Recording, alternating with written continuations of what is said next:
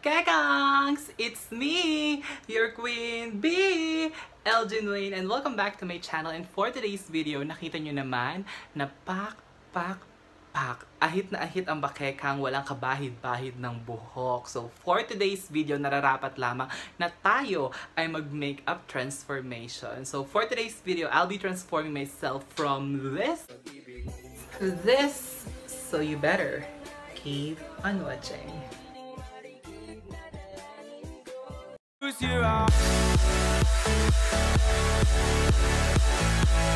Welcome back mga bakekang. So eto na nga, umpisahan na natin ang ating journey. So unang-una, gagamit tayo ng primer. At ang primer na gagamitin ko ay itong Sassy Lady All Matte Pore Invisible Face Primer.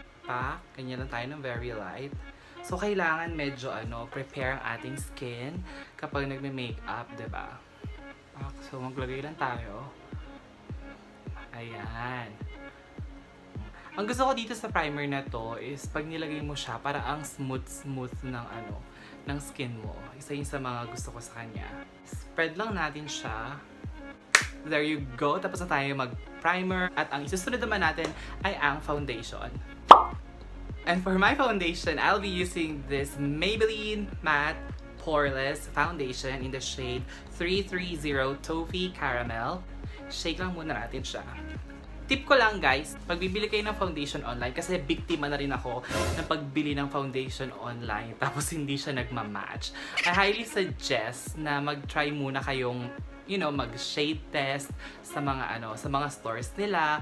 Tapos kapag nahanap niyo na yung perfect na shade for you, I highly suggest doon lang kayo bumili ng foundation kasi ako minsan trigger happy si bakekang, so bili ng bili. Ayan, nag-epic fail tuloy.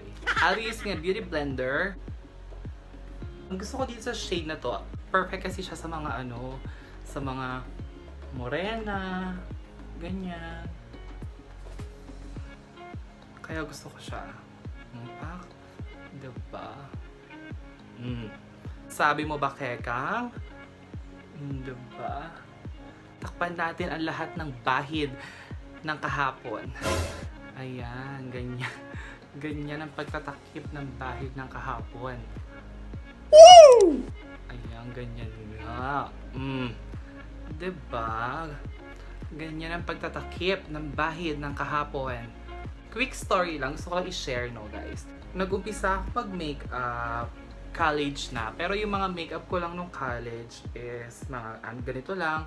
Foundation, ayan, tapos powder, tapos check eye, yung nakaganon, tapos red lips. Kasi nga, nung college ako, usong-uso rin si Ruby.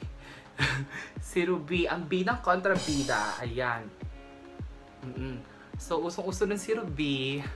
Ayan, so ganun ang ganap ko. Ginagaya ko si Ruby ng very light. At blush on pala.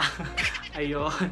So, yun. So, pag binuksan nyo yung gamit ko nung college, or pag binuksan nyo yung bag ko nung college, just could die. Sobrang dami kong makeup.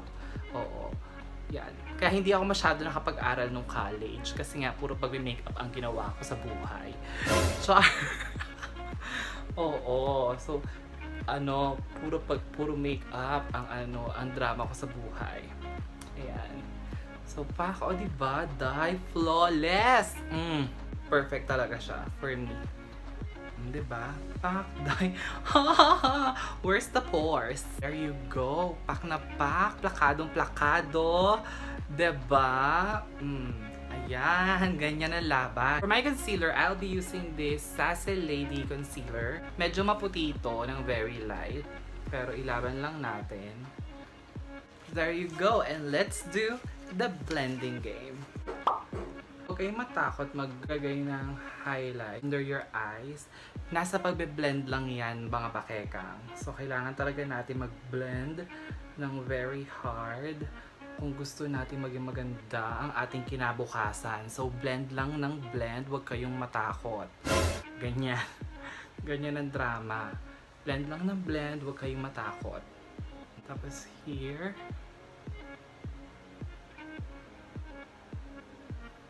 para babaan, tulisan, pahaba. Oh, di ba? Ganyan.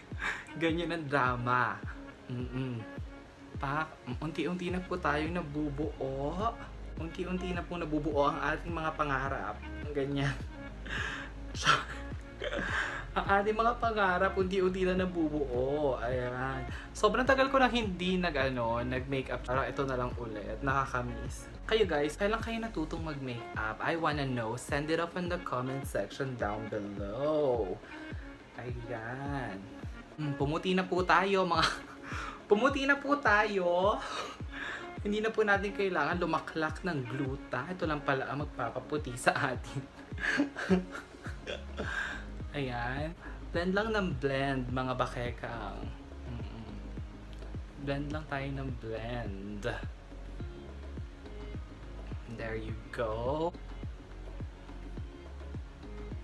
Magkikilay lang ako off cam and I'll get back to you guys.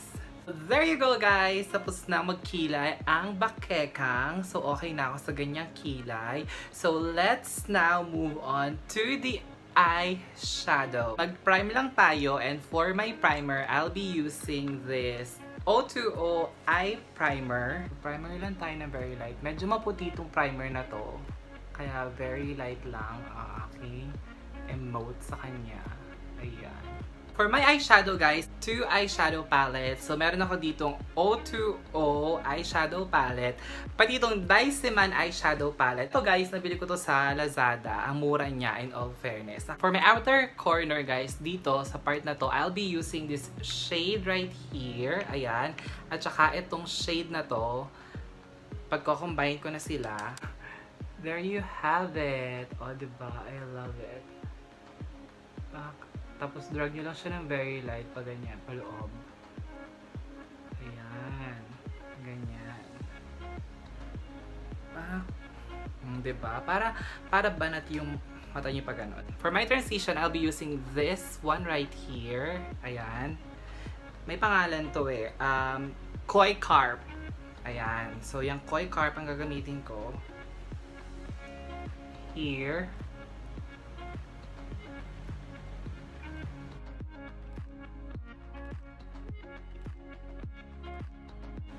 O, diba? I love it.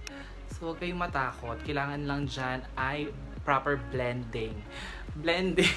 Proper blending. Blend lang ng blend hanggang sa ano mo yun? Hanggang sa mag-blend ang mga... hanggang sa mag-blend ang mga kaganapan. Ganyan. Blend lang ng blend. So, ang susunod na shade na gagamitin ko ay ito. This one. At siya ay Orange Water. Yan. I love this orange. Oh, look at that. And lalagay ko siya dito sa aking inner corner.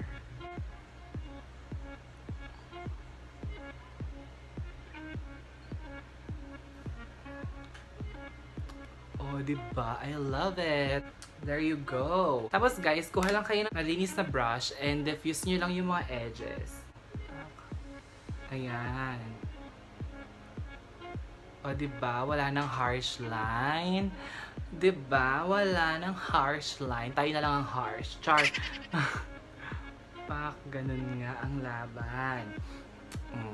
Diba? I love it. Tapos guys, magkakat lang tayo ng crease and I'll be using the same shadow primer na ginamit natin kanina.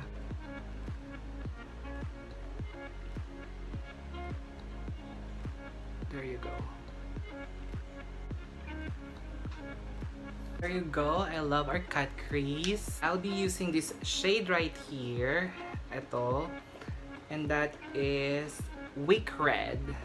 Cut crease. I don't know if you can see it, but ang ganda niya in all fairness. I'll be putting some gold shade right here. Nice.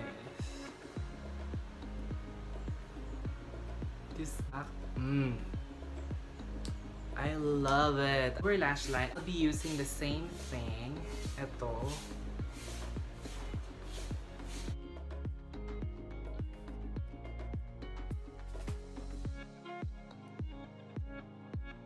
Tapos na tayo sa isang mata. Off camera, gagawin ko yung kabilang mata at magkakabit na rin ako ng false eyelashes. Be right back.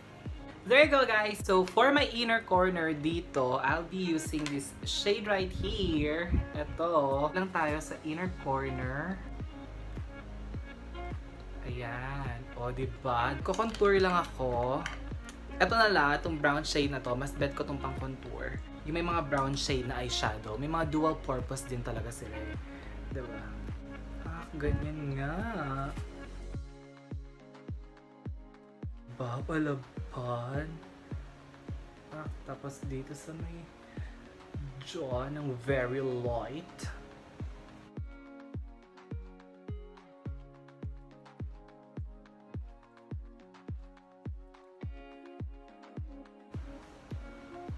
Ah, oh, diba? Palaban. For my foundation, I'll be using this Fit Me in the shade 330 as well. Yan ang foundation na ginagamit ko. Ayan. Mattifying din siya, in fairness.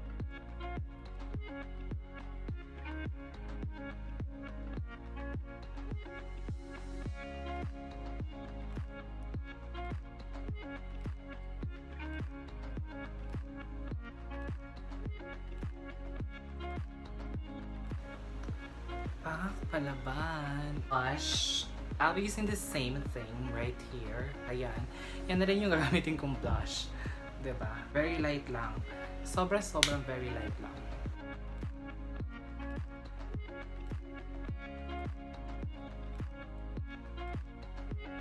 And for my lips, guys, I'll be using this Pop Studio Lipstick by Sarah Geronimo. This is in the shade number 2. Kung gusto niyo makita ang aking review sa item na to, click nyo lang yun nandyan. At makikita nyo ang aking makeup review.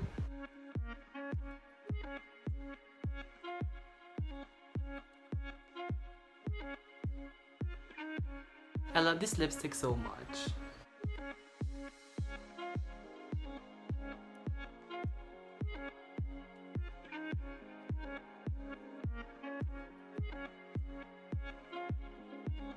Like, come on, lips, how are we doing? On top of my lips, I'll be using this shade right here.